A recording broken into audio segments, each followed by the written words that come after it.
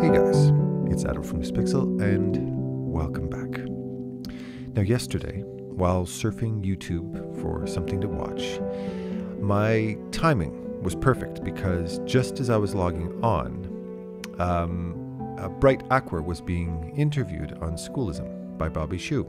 They were about 10 minutes into the interview at the time. It was live. So I jumped on and I started to watch it. And thankfully I had enough time to watch the whole thing. And needless to say, it was inspiring and it was awesome. Everything that Schoolism produces, everything that Bobby Shu produces is authentically inspiring stuff. And I've been a huge admirer of Bright's work for quite some time. I'll link the interview below, by the way, if you're interested. And as I'm listening to it, towards the end, as they started to approach somewhat towards the end of the interview itself, Bobby Shu had asked him a question about how to find motivation and stuff like that. A very kind of simple question, but Bright said something that really put a smile on my face. It was a quote, and it really made me think. It made me reflect on my own life and my own past. And the quote was, "All of your treasure can be found in your trash." When I heard that, I got a big smile on my face because it is such a powerful and meaningful and wise thing to say. And it's a wise perspective on life. But it's not something that is immediately evident, particularly when you're early off in your artistic career and you're trying to figure out if the decisions you're making are the right or the wrong ones. I'd say that one of the most common thoughts I had, misleading or discouraging or confusing thoughts that I had growing up as an artist, was whether or not I was wasting my time, whether or not my dreams and aspirations were realistic and practical, because they should be practical to a certain degree. You can't be too romantic or you end up being a romantic guy living under a bridge, right? But at the same time, we are artists for a reason. And what make us who we are, what fashion us very often, is this desire to express. It's this desire to keep faith in the magical side of the world. And whether or not Santa Claus is real, we like to make believe that he is. So much to the point that we'll build on the mythology of something like that, and we will find our own way of reinterpreting it through our own lens to keep the flame of imagination and keep the flame of lore and story and creativity alive. So you can't let go of this magic side of who you are. And it's for that reason that I very often find that one of the things that us artists struggle with through all of the trials and tribulations in our life, through all of the challenges, emotional challenges and professional challenges that we encounter throughout the decades of our career, that one of the things that we hold on to in a million different types of ways, depending on the type of person and depending on the type of artist we are, one of the things we fight hard to hold on to is our innocence, is the purity of our being to a certain degree. So when somebody challenges it, when bad relationships or bad employers or negative feedback or toxic online environments or anything like that, when anything comes in and starts to challenge it, something deep inside us makes a point of holding on to our innocence. And I see this in so many artists out there. I see this in my children, I see this in myself, I see this in my students, and I see it in a lot of you too. And the way I see it in you is through your comments. I pay close attention to what you say in response. And it's overwhelmingly clear how the thing that resonates with you is how you can relate to how much I focus on and appreciate the magic of life, the fantastical side of it. And I don't necessarily mean it in the fictional sense. I mean it in the beautiful sense. I mean it in what are these little things about you and I, and about the world we live in, and about this universe we live in, and about the things we love and enjoy, that have soul, that have depth, that have meaning, that have richness, that spark a flame inside of you. And where Bright comes in, where his quote comes in, is a place of wisdom, a place of age, a place of looking back at those periods in your life, those ups and downs, and where you hopefully will find yourself at the end of that trip, when you do start to find success and you do start to find that your skill is good enough for you to start expressing yourself in a very fluid and enjoyable way. Because there are technical hurdles that we have to get over as an artist. We have to learn the language of art through the fundamentals. When it comes to characters, we have to learn about expressions and gesture and anatomy and the physics of how the human body works, and how fabric flows and folds, and how hair grows, and reflectivity and different types of surface textures like eyeballs and skin and teeth, that kind of idea. There's all of these learning curves we have to go through at different points in our career. But when all of those fundamentals start to come together, they start to form something that's controllable. They start to form something that is manageable, that can allow you to speak in a more fluid and exciting way. That's a very exciting moment in the lives of any artist out there. I remember when I could just let go and start to express. And that reminds me of a quote that I bring up all the time, which is, learn the fundamentals of drawing so well that you can one day ignore the fundamentals and start focusing on the real thing, art. And art is that moment where the fundamentals become you. They become a part of your DNA. You don't think about them anymore. They're just forged into your technique, and you manipulate those fundamentals and you cheat those fundamentals in your own unique way to create your own unique voice. You manipulate this tool to express yourself in your own unique way, and it gives you this sense of fluidity and control that's exciting. And that's where Bright's quote, where that pearl of wisdom comes in. Because when I found myself at that point in my career, which you might have already experienced yourself, or maybe you're still aiming towards that because you're still working on your fundamentals, at that point you realize, you discover that innocence that you were holding on to with both hands through the storms, through the punishment, through the punches and kicks that you were getting from society, from people around you, that innocence was you holding on to the child inside you. And it's the child inside you that is the keeper of your voice. That child inside you is the keeper of your expression, of your uniqueness. It's all of those things that you grew up naturally and effortlessly loving and adoring, the things that you nerded out about. And I can see that so clearly in my kids, Lucas and Chloe and Emily,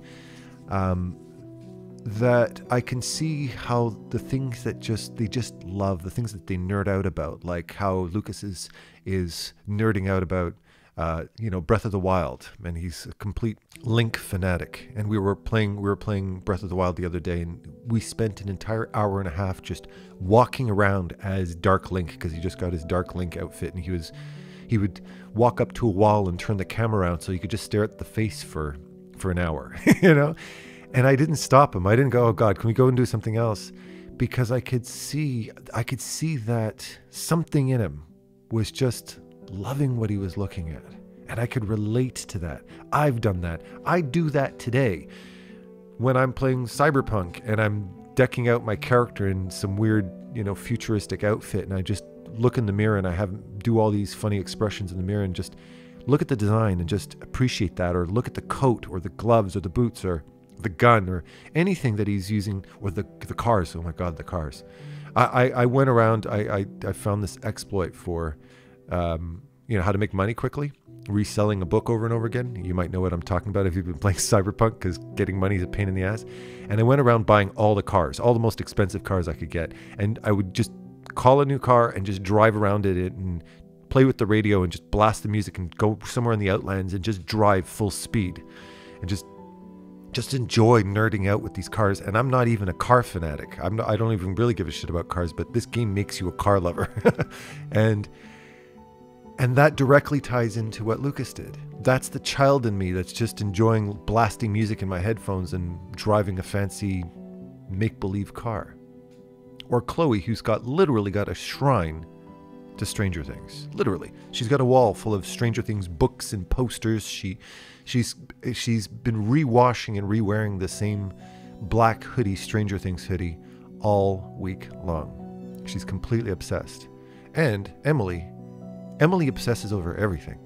Emily is a walking, breathing obsession. Everything she does lives and breathes in this world of obsession over the things that she loves, be it music production, being it playing music, being it drawing and painting. She's constantly drowning in an obsession. And I grew up with parents like that. I grew up with a mother like that who every time she got into something that she was excited about, it didn't matter what it was, she went all in with it. That included construction, that included painting, that included building her home and turning her house into like this Alice in Wonderland, fantasy land with hidden doors and doorknobs. And she got so much into construction and home renovation and stuff like that on her own. As a woman at the time in her 70s when she was doing this, she ended up buying a pickup truck. She had an entire room that was dedicated to all of her tools. And she remembers her telling me this funny story about how she was driving down the street in a pickup truck, and she was driving through a part of town that had prostitutes walking down the street. And her, as a 70-something woman driving down the street in a pickup truck, she would drive by the prostitute, and the prostitute would look into the car to see if she was a potential client. And then when the woman would realize that it was a 7-year-old woman driving the car, she would quickly turn her eyes away, you know?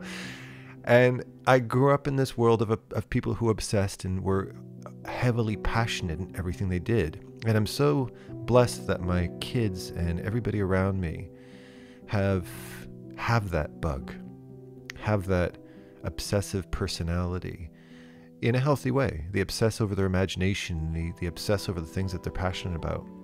That is the child inside you. And as an artist, I have so much love and respect for people who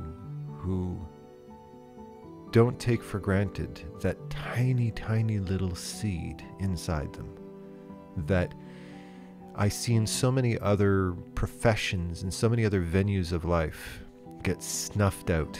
Just people who have the seed inside of them. It's a very small seed of innocence that a lot of people call, hopeless romantics and sensationalists and immature. But those are the people that move the planet. Those are the people that can ignite a flame in society. And they remind people that we are more than just flesh and blood. We're more than just our material possessions and our financial accomplishments and how big our buildings are and how expensive our cars are.